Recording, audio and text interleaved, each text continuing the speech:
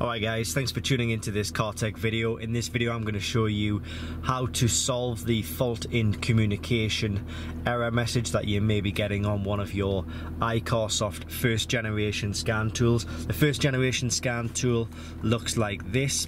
Don't confuse it with a scan tool which looks like this. Even though this is a version 1.0, it's classed as a second generation scan tool. So I'll be doing a video of the same nature for these type of tools, but if your tool looks like this is what you need to follow. So basically there are two reasons why you might get a fault in communication with ECU, and I'll talk you through these now. First of all, we're in a Porsche Cayenne, but that's irrelevant really, because you know you can get these faults in any cars. So I'm just going to go through the process and select our vehicle first of all.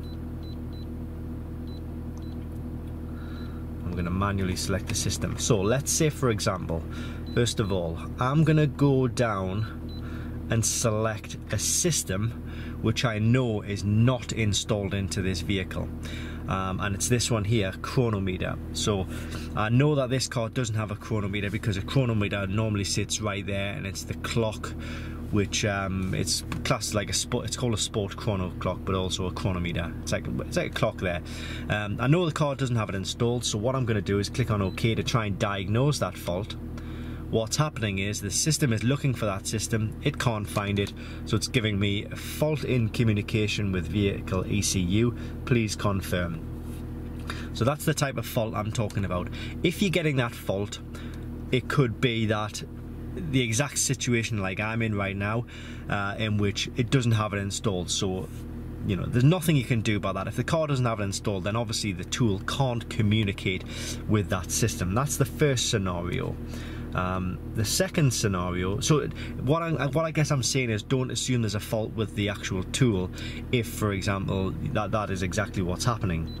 Now the second situation is if, say for example, there is that system is installed into the vehicle and you're getting it. So we've got an ABS fault on this car. We're waiting for a new sensor to arrive, but as you can see here, the ABS system on this car is the PSM.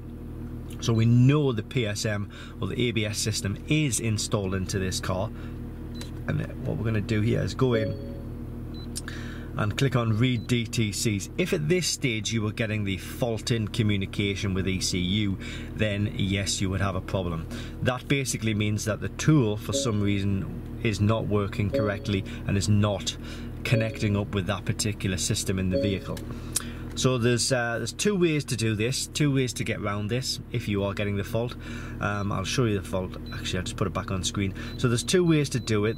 What I'd recommend you do is click the link below this video, because in the link below this video it will take you to a page where you can update this tool, and it will put the latest software on your iCarsoft scan tool. That's really what you need to do first of all. That's your first step, and that is to update the software, because you might be running an older version of software. So update the software, and as I say, the link below this video in the description will take you to a place exactly where you can do that.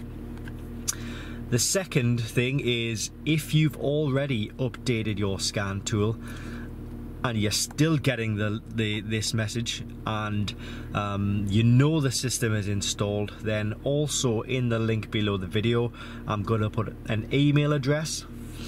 So in the description there'll be a link. In that link, click that link, there'll be an email address to one of the top iCarsoft engineers at iCarsoft. What they can do is they can take all of your vehicle details, your VIN numbers, send them pictures of exactly what's happening, and then they will develop the software. And once the software is developed, you can publish an update to your tool and it should start working again, and it should then give you, you know, the ability to go in and just sort of read some faults. This has got a few old faults in this one, but that in essence is how to get around the fault in communication with vehicle ECU message that you'll be getting on screen. Everything is all in the link below this video. So in the description, click the link. That will take you to where you can do the update first of all, then secondly it will give you the email address of the top iCarsoft engineer, and they should be able to develop the software for you. Thanks for watching this video, and I hope it helps.